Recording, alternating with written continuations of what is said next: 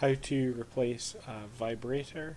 So first of all, remove the two pins at either side, and then remove the silver rod so you can move the carrier belt away from the vibrators to get access. Put the rod back through the carrier. Now get some kind of rope or whatever you can find offshore, loop it through the bar,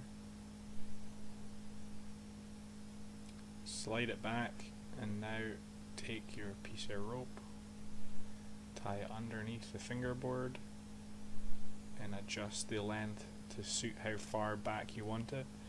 You don't want it to go all the way past the back roller, you'll find it difficult getting it back up over again, so just push it back and adjust.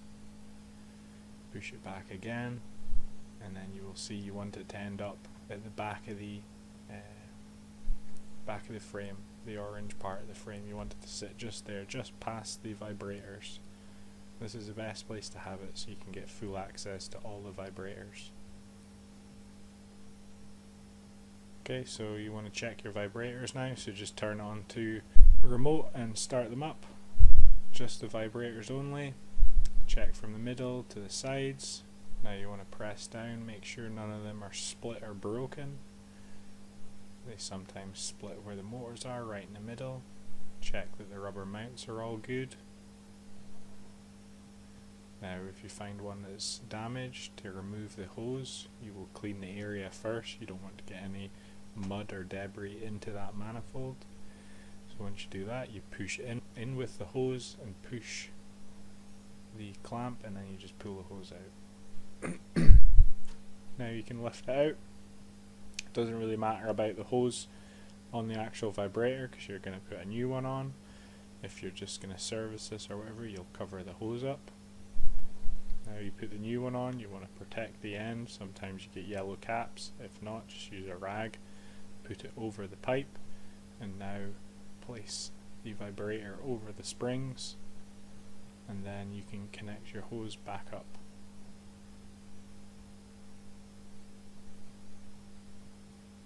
Make sure the rubber goes all the way into the springs and it is seated properly. Now you can take your hose, make sure the end's clean,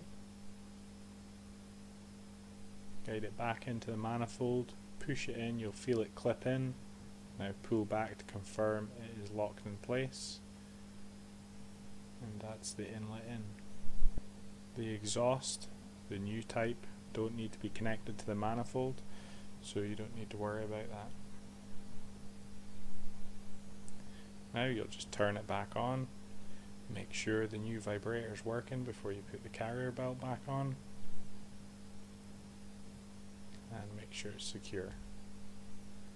Now just pull on your rope and you will get your carrier belt back through. Take off your rope, pull it forward and connect your rod back up to the other end of the carrier belt. Now if you turned on the cube and within a minute the new vibrator stopped working, it's probably due to it sitting on a shelf for a while. So you just take a block of wood and a hammer and just give it a gentle tap on the top, and it will just shock the piston so it can start working again and get some oil through the system.